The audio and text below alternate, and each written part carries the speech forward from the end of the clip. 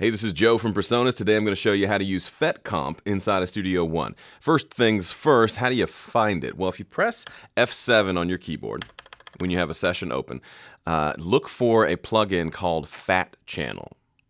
That's what we're looking for. So the way this works, if I drag this onto this drum bus, you'll see there are basically 3 sections to this FetChannel. If we click up here, we can go down to just one, but this section is the compressor section, this section is the EQ section.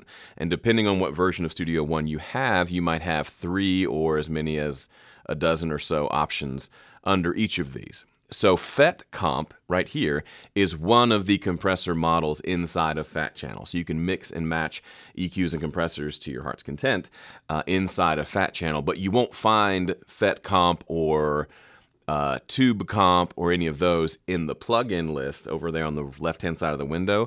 When you press F7, they're actually kind of nestled inside of FetChannel. So FetChannel is one of my go-to plugins. I use it all the time. And in this particular session, we're going to listen to FetComp on a drum bus. And I'll show you kind of the different ways that I like to set that up. But first, let me let you hear what the raw tracks sound like. These are some drums recorded in this room. A couple of EQs just to kind of take care of some ringing that was happening, but otherwise, this is just the straight drums.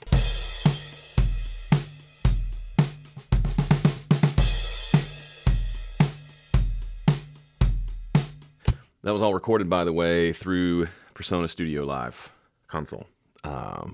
Man, that sounded good that day. It was a giant, like 24-inch kick drum, massive. And that snare is so thick. Okay, so what I want to show you is FetChannel and the FetComp on that drum bus. So we have FetChannel here. A couple of things you need to know. There's a couple different views for FetChannel. This button right here allows you to turn on and off stacked mode. So if you just want to see each individual piece of FetChannel, you can. Or you can see all 3. I typically have all 3 because I'm usually using EQ and compressor. I don't use the gate almost ever, but there is a high-pass filter here that I do sometimes use. Now you can swap the order by clicking this button, so EQ can come first and then compressor, or compressor and EQ. I tend to start this way, and if I need to, I'll go this way. Those are the basics. Now, one piece of advice, if you're new to Studio One and you find yourself needing to look things up in the manual because you forgot how this particular thing works, I totally get that. I'm learning a new piece of software, not in the audio world myself, and I'm constantly having to look things up. We make that really easy in Studio One. I wish all software did this. So I'm inside of FetChannel, correct? If I just press F1 on the keyboard, check out what happens. Studio One opens the manual, and instead of just opening a PDF, it actually is an interactive, sort of intuitive manual. So I can resize this wherever I want, and it opens the manual for me. But not only does it do that, it takes me to the exact section for this whatever I'm in. So I was in FetChannel, so it took me to the FetChannel section of the manual. So now I can scroll and I can read about stacked mode that I just told you about the different compressors. We can learn that the FetComp is model of one of the most famous or most used vintage FET-based compressors. That's just a type of circuit, in case you didn't know. Like there's tube circuits and there's solid-state circuits, and FET is like a type of solid-state circuit, I think. I'm not an electronic person, but it's just a different circuit that has a cool sound to it. Different from a tube circuit, if that makes sense. This is great for adding an aggressive edge and accentuating room sound for drums, guitar, and other highly transient signals. So there's a little information there. And you can keep going down and you learn basically, I mean, if you're learning Studio One, I'm not going to tell you to read the entire manual, because who reads the entire manual? But if there are certain sections you want to learn about, like today you want to make sure you understand how FetChannel works. Just open FetChannel and press F1 and read through it. It's a quick read. It gives you kind of all the things you need to know, and then obviously you can dive in deeper. We have tons of videos on our channel to help you with specific features and things like that, but this manual has been a labor of love here at Personas, and I love that it's interactive here. There's a PDF version too you can find somewhere, but the fact that it comes inside is of the software itself and takes you to where you want to go is pretty crazy. So if I click on if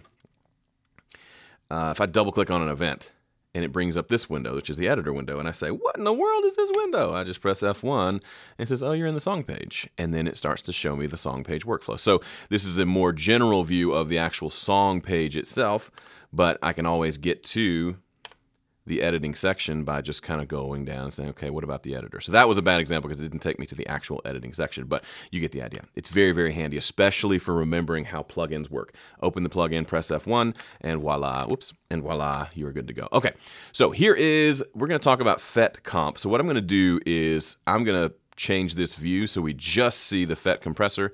That's going to make our life a little bit easier. So real quickly, I personally have only used the hardware version of this a handful of times. So if you want to get real tweaky about does it sound exactly like the original and does it do all the, I don't know, because I like the way this sounds and it's cool, and I like the way it functions. So for me, plugins kind of have two modes for me. One is, does it sound cool? What sound does it impart? And then two, is it easy to use and does it function in a way that's helpful for me? So I will not use entire plugins because I just don't like the way they're laid out or the way they function, even if they might sound okay. And your question might be, why would I ever use FetComp over just the standard compressor or the compressor plugin in Studio One, just the regular compressor? Well, there's different uses for each. For me, a compressor like this, like a stock compressor, is generally for more like utilitarian, let me just control the peaks kind of a situation. The vocal has a certain, he keeps every word, he sings a certain word at the beginning of every chorus that's just 10 times louder than everything else. I'd like that to be just smacked down and then kind of leave everything else alone. That's one example of how I'll use the compressor. But the FetComp has a different sound to it. If I could give you words to describe it, to me it would be aggressive and thick. Like it just has a thickening that it does. You could get the same amount of compression roughly on a stock compressor and it's just going to be a very different sound. It's not right for everything, but is another tone in your palette. But it's also confusing because it's not laid out. If I were to, hang on, let me put the standard compressor on here so you can compare briefly. Standard compressor is, if you're learning about compression, like what a compressor does, the standard compressor is kind of the textbook compressor, right? It's where we can talk about threshold, ratio, knee a little bit, attack, release, makeup gain. Like these are the main components of a compressor. We have videos on that. You can learn more. So it's just a very straightforward, this is a compressor, and then you can see everything that's happening. We can see the inputs. We can see how much compression we're doing, how much gain reduction we're doing. We can see what our inputs and output levels are. Pretty nice, right? Very utilitarian. And honestly, I went years just using this compressor before I started using Fat Channel. This wasn't like I was waiting for Fat Channel to come out. I just didn't use it for whatever reason. Call me stubborn. But now Fat Channel, and we turn it on and off here. You can tell it's on by that light, and the VU meter lights up as well. This is just a different animal. It does not have the traditional threshold setting. Instead, it has this input setting and the output setting. So you'll spend most of your time adjusting the input and the output. Now the other settings, obviously there is a ratio. That's what these buttons are. You can go 4-to-1, 8-to-1, 12-to-1, 20-to-1, or you can do the all buttons in mode, which this was, I don't know if it was a feature or a glitch of the original.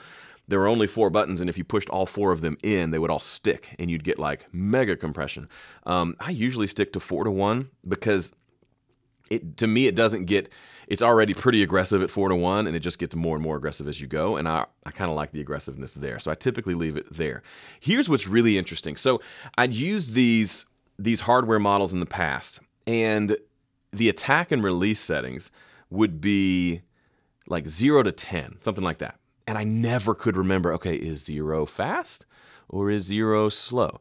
And then different models or different brands would do it differently. So what's cool, Studio One, the man behind the curtain, whoever designed this, put the actual release times in here, which you don't get on the original. So I can see that all the way to the left is 0.8 milliseconds, and then all the way to the right is 0.02 milliseconds. What do you notice about both of those? Yeah, they're both really quick. The whole thing, the whole attack time of this compressor is under a millisecond. 0.8 all the way down to 0.02. So that means that we're getting a fast attack no matter how we use it. So if you want a nice slow attack that lets all the transients through and then starts to compress, right? Something with a 50 millisecond attack time, this is not the compressor for you. But if you want to start attacking those transients in a way that kind of changes the tone, which is a very cool thing to do on drums, for example, this is a nice option. It's also great for vocals, because sometimes I want the vocal to get grabbed. Sound like I'm from Mississippi. I really am from Mississippi. Sorry, Mississippi. I'm from you. I was just made fun of you. I want it to get grabbed as soon as signal comes through. Now, part of that is a function of the threshold or the input, but a big part of that is the function of how the attack works. So as you can imagine, there's not a ton of variation between the slowest attack, quote, slow attack, which is 0.8 milliseconds. Just to refresh, this is 0.8 milliseconds, not 0.8 seconds. It is 80%, 0.8 of a single millisecond. And then up here is like 2% of a millisecond, which is just bonkers.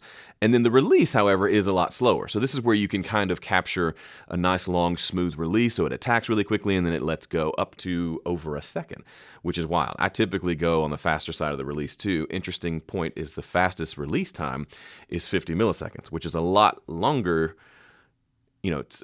than our sub 1 millisecond attack time. That's all very interesting. This is just the way...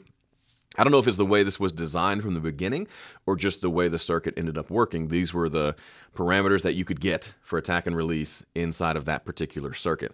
I don't know. Don't really care. It's not really necessary. Over here, the key listen thing, I don't use this almost ever. And the idea here is you can have the compressor only listen to a specific range of frequencies. So, for example, it's not responding to the kick drum as much. It's only responding to the snare. I almost never use it. So this is where I live. I turn it on, and I mess with input and output, and then I mess with attack and release. Although attack and release are usually set, I don't mess with them too much. Now, the thing you should know before you dive in, you've probably already dived in. Is that correct grammar?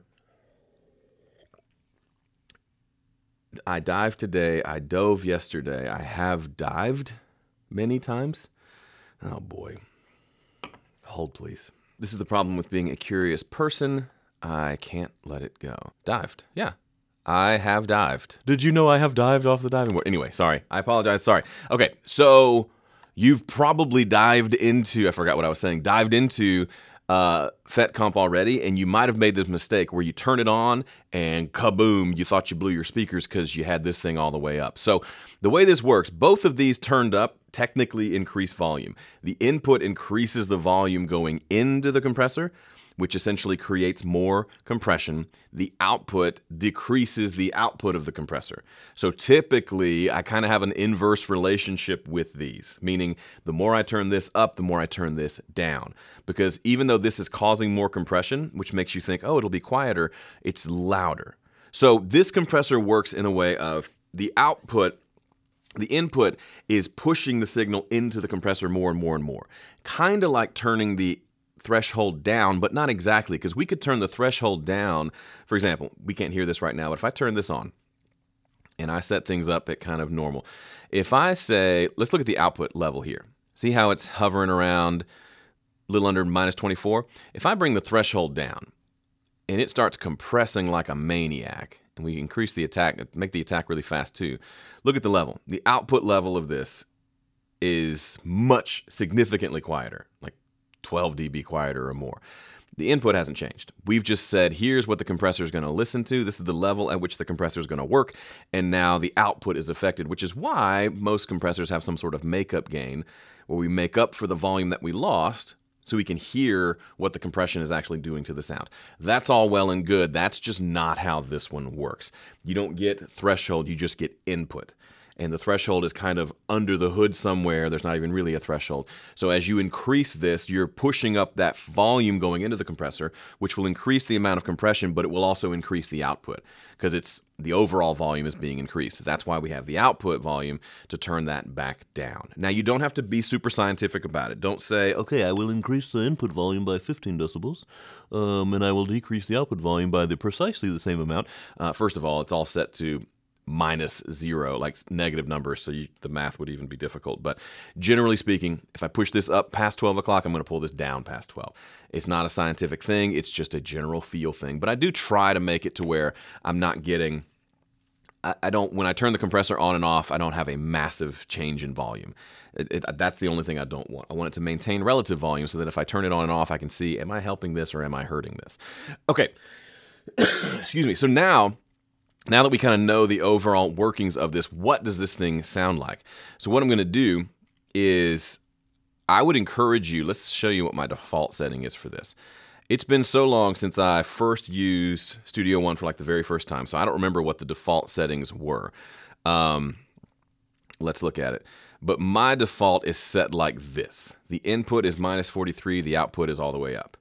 I think I set that intentionally because that, when I turn it on and off, that shouldn't blow our ears away. So I'm going to hit play and then turn this on, and we should be okay.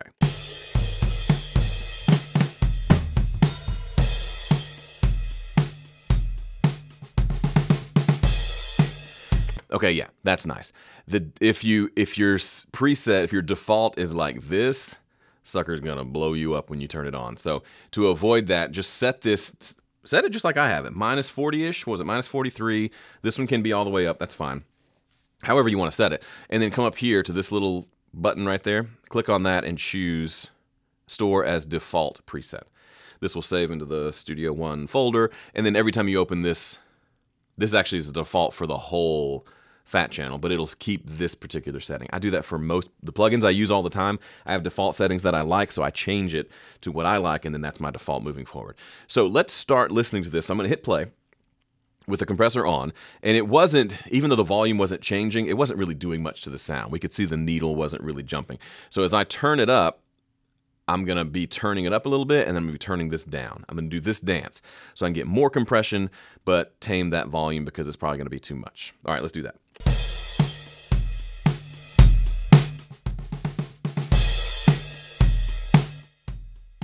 One technique you might see me do is I'll pull the output way down, crank the input till I get a decent amount of compression, like 5 to 10 dB of gain reduction or something, as just a starting point, just get the needle moving. Then I'll bring the output volume back up to kind of put it where I want it to be.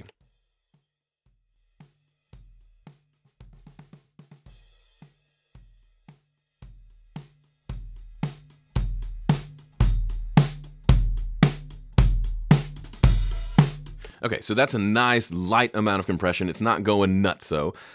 We could make the release time as fast as we want to get that needle back to 0 faster, which for me allows me to add a little more compression.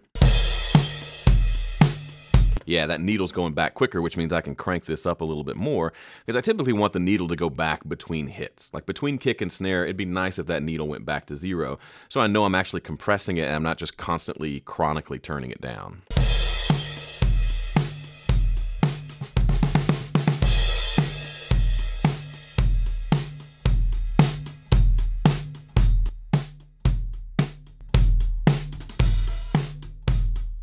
As you can hear, it's doing a lot of things. It's making the cymbals really washy. That's a part of when you just put it on the entire drum bus.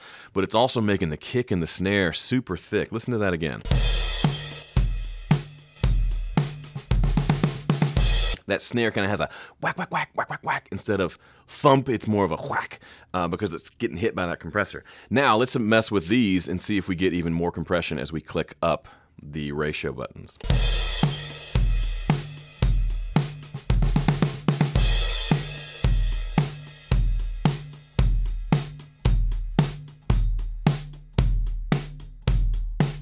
See, I really don't think those come into play until you get really aggressive with it.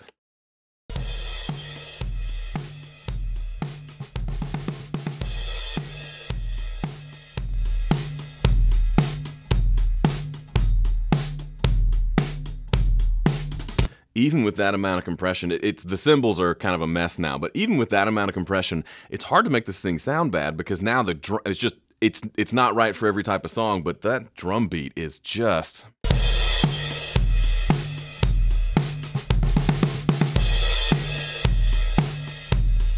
pumping all day long. We could deal with that some other way, but just as an idea, that is a way to get a really aggressive, in-your-face drum tone, especially for kick and snare, with just one compressor on the drum bus.